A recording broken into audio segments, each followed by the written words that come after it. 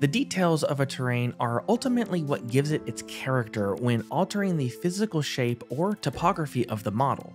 Let's go through and see what biome details, filters, distribution rules, and effects are all about.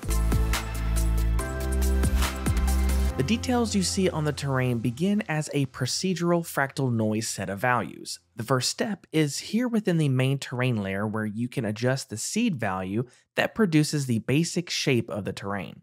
If you are doing a fully custom terrain or having multiple biomes, then you may or may not need to adjust the seed value. Most of your detail adjustments will lie within each and every biome you create. So let's jump right into the default global biome. As mentioned before, each and every biome you create can have any number of different procedural details, of which starts right here in the main biome properties panel. We can change this biome's procedural generated seed, increase or decrease the general strength changes the intensity of the fractal noise, and the offset options will shift the fractal noise along any axis. The base noise section here is essentially the same type of noise adjustment that the general strength slider adjusts, but this graph breaks down the strengths to different resolutions, which lets you adjust the noise with greater fidelity.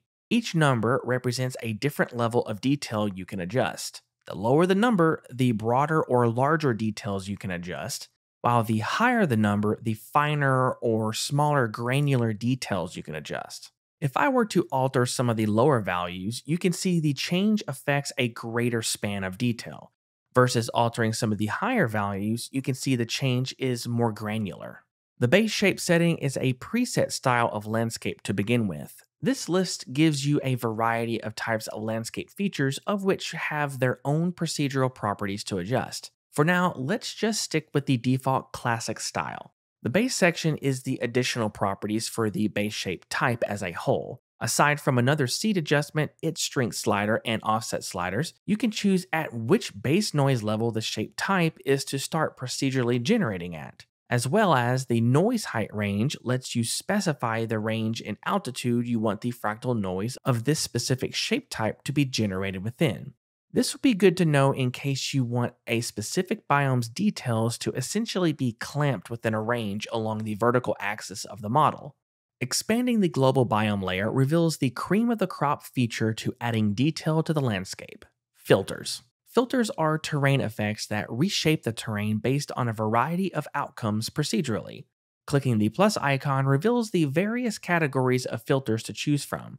Hovering your mouse over a filter will give you a preview of how that specific filter will transform your terrain before you click and add it to the outliner. Each filter has its own properties to adjust, and the best way to learn each filter is to really spend some time to adjust each filter settings to get a feel for its controls and what it can provide. However, each filter has the same generic controls such as operation mode, its strength value, and the various level of detail adjustments in the top graph.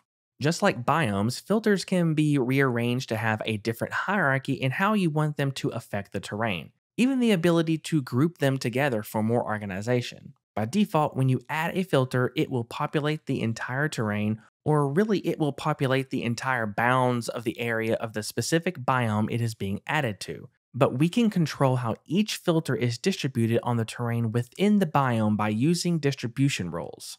Expanding a filter further reveals the distribution category, and clicking the plus icon here lets you choose from a variety of ways this filter will be procedurally masked within the biome. To see where a rule is being applied, it is easiest to view and edit with the Show Heat Map option enabled.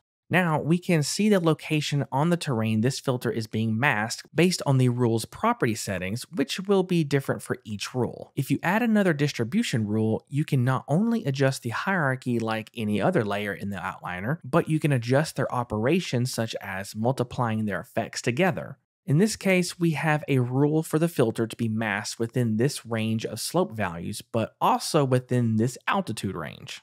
We can do a different sequence of distribution rules such as rocks, roughness, and purlin noise set to subtract. Now we have a completely different result based on a few different arrangements and types. But we can take the distribution rules even further if we need to by adding effects layers to them. Expanding a distribution rule, such as this distribution height rule, we can click the plus icon on this category to choose from a variety of effects that will alter this rule's output on the terrain. Say we want to break up this harsh edge with some variety by choosing distortion, and maybe we add another one such as simple flow to soften and slightly stretch that distortion effect.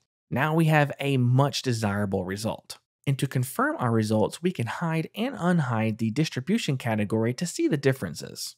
Distribution rules and effects can be a great way to add customization to your filters and terrains beyond your normal terrain. When designing a terrain for detail, a good rule of thumb for understanding the workflow is always by starting off with creating the large details, and from there progressively focusing on granular details, smaller and smaller.